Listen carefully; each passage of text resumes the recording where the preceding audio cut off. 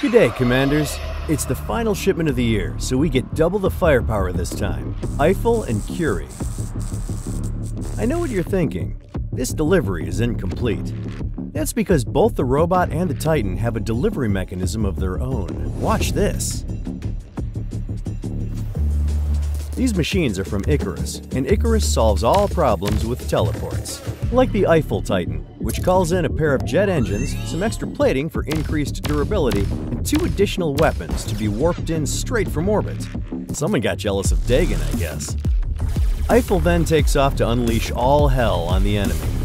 You might be surprised at how mobile the Titan can get for its class.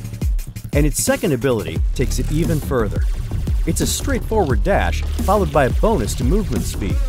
Positioning is key, especially when you're a bit fragile. But then, 5 weapons on a Titan? I'd run it even if it had tinfoil for armor. And there's the same tech installed on a robot as well. Curie might not be strong enough to carry additional guns, but it deploys them on the ground instead. They act like turrets and fire automatically for a short time.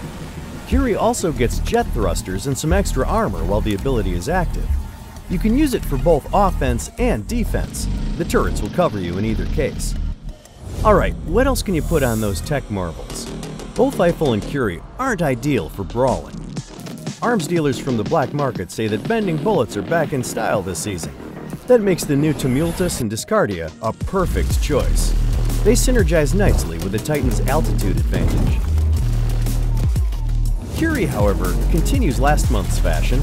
It sports 2 Subduers, a heavy version of Tamer and Damper. And yes, it applies the rust effect too.